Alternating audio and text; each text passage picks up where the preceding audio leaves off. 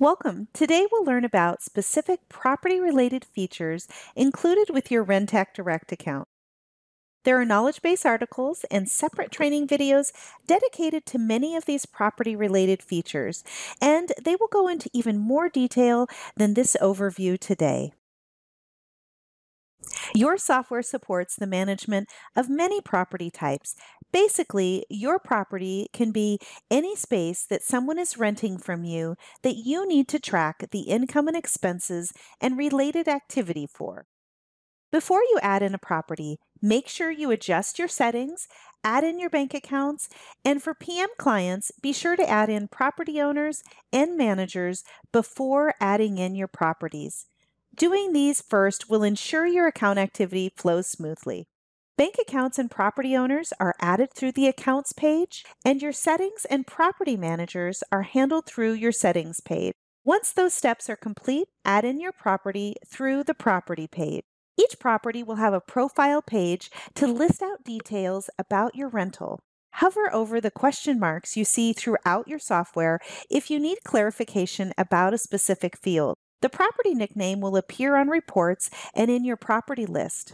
We recommend using a street address or a building name. Use the description field for information you may want to search out for in your account filters, such as new carpet or pets allowed. And be sure to enter a valid and complete address, especially if you plan to use any of the marketing or electronic payment features, as they draw off of these fields. Check the multi-unit property box if your rental property has separate spaces to rent that are located in the same building or property.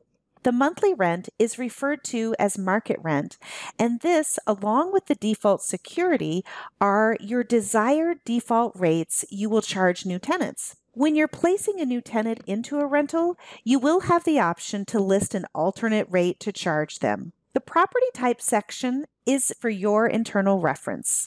If you're working in the PM version of Rentec Direct, you will be able to assign managers and property owners. By assigning separate manager roles, separate individuals will be notified about tasks such as incoming work orders or marketing inquiries. If you're working in the PM version, be sure to add in and link the property owner to each property they own. This enables you to do trust accounting and provide property owners with reports and a private property owner portal. When adding a property, be sure to link the default bank account for tracking property-related income and expenses. If you're going to be creating bank deposits and reflecting transactions that make up bank deposits, select the Undeposited Funds account for the income account. The property reserve field is useful to keep track of an amount you hold back from a property's available funds. Typically, this is used for maintenance or emergencies. This amount will be referenced in the owner reports and in the property page under the property balance. If you require renter's insurance on a property, indicate so in the property profile. This setting will prompt summary page reminders to you about tenant's insurance status, as well as it'll trigger a notice to tenants in their tenant portal. PM clients are able to set automated management fees and placement fees right through their property profile. Management fees can be automatically applied when rent is billed or when rent is paid, depending on your management agreement. Here's a tip for clients that are migrating in historical tenants and any historical rent charges. If you bill management fees as a flat fee or a percentage of charged rent, consider holding off on setting your management fee until the tenant has been placed. The reason for this suggestion is historical rent charges will create historical management or placement fees if your fee structure is based on charged rent or a flat fee. You can always delete an unwanted transaction from a property ledger if you need to. At the bottom of the property profile page is a section for custom info where you can keep track of additional property-specific details. These fields can be searched for in the property page and in the summary page search filters, as well as inserted into custom forms that you create. Examples include tracking property pet policies, utilities, or appliances that are included. Here's a sample of searching for a custom field through the Property Page filter. To set up custom fields, follow the link at the bottom of your property page or head on over to your settings page. Custom fields are also available for tenants and property owner profiles. If your property has multiple units, after you add in your master property where you've indicated it has subunits, your next step is to define the subunits. Simply click on the links below the name of the master property to define each subunit. Notice the master property details will carry over to the subunit profile page, where you can adjust any fields that are different on the subunit level. The name of a subunit is linked to the address, so it is important that the unit name is address specific. The master property address will default into the subunit address field unless you decide to change them. Subunit addresses are important for marketing, for tenant statements, and for electronic payments. In this subunit example, if we look at the master property's address, notice how the resulting subunit's address will appear. Once a property has been added, tenants can be placed and you may begin recording property transactions and working with all your property-specific tools. For a multi-unit property, notice the master property name is located at the top and the subunits will fall right below. To locate property menu options, click on the icon below the property balance or click on the property name. The property balance is a reflection of the income and expenses for your property. With multi-unit properties, each subunit has its own balance and its own ledger. The master ledger for the property is located across from the main property name, and it is a cumulative ledger that contains all property-wide transaction and unit-specific activity. To view all your transaction activity, click on the balance to open the ledger. Once in a property ledger, there are filters for isolating specific information, and transactions can be recorded from within the ledger, and they can also be edited by clicking on the pencil paper icon. Property ledger transactions can be downloaded into a CSV file by following the link located at the bottom of the ledger. Once you've added in your property, you'll be able to assign a tenant through the Property tab. When placing a tenant, property accounting default settings will pre-populate some tenant fields, and those can be manually overridden when placing your tenant. There are training videos and knowledge base articles dedicated to managing tenants, so be sure to explore those after this video. To track property-related expenses in your account, click on the red $ icon in the Property tab or choose the option from the menu or click the button inside the Property ledger. When posting a transaction, the property balance is listed for your reference. The transaction date will default to the current day and can be adjusted to reflect historical activity. Choose the option in the transaction details if your expense is recurring or it is going to be depreciated. The default bank account linked to your property profile page will be listed in your transaction, and it can be adjusted if you need to. If you are billing your tenant for a property expense, link them into the transaction. Make sure to categorize each transaction so your financial reports will be meaningful.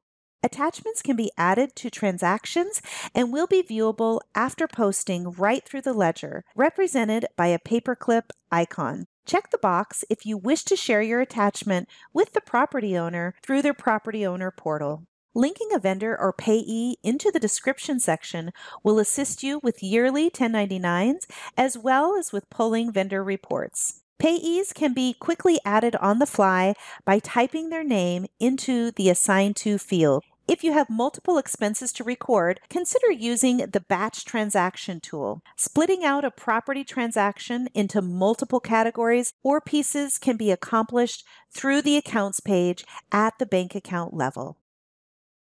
Your account has unlimited file storage. To store a property-related file, choose the option in the Property menu. Click on the Upload button and select the file from your device. Be sure to name your file so it's easy to locate in the future. Each file has a menu of options, including instant file sharing with tenant or property owner portals. Your property notes and reminder section helps you to keep track of property details and activity. Find the notes and history section in your property menu. System-generated activity will be automatically recorded, and click on the button to add your own custom note to the property log. Notes will receive a date and a timestamp. Notes can be used as reminders, either through your summary page notices or by email or text messaging to you or someone else. To view the reminders you've scheduled, click on the summary page notices. To view notices and reminders for one specific property, use the summary page filter. Temporary notes can be created for a property through the sticky note option in your Notes and History section. This temporary note will appear as a clickable icon next to your property. To track maintenance on your property, select Work Orders from the Property menu. Once a work order is created for a property, a clickable wrench icon will appear across from the property name. Work orders allow you to track details about the issue, the resolution, the expense, and the associated vendor. Photos and documents can be attached, and you can elect to share the work order with tenant and owner portals. There are options for your tenants to send you maintenance requests directly through their tenant portal.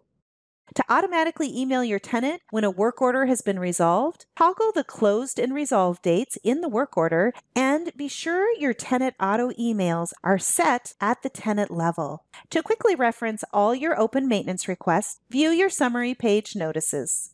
Work order reports are located in your miscellaneous reports page.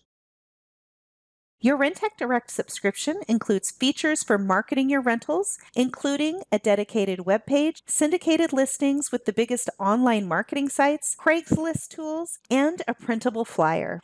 The available rentals page can be used standalone as part of your Rentec Direct 5-page free website, or it can be inserted into your privately hosted website. The marketing webpage displays all of your available rentals and will feature details and photos of each rental. Leads can search through your listing and send you their preferences for future contact. There are program default settings that will allow leads to interact with your property listing webpage, so be sure to check those out. If you're using the lead tracking feature, a link will appear in your property page when match leads are received.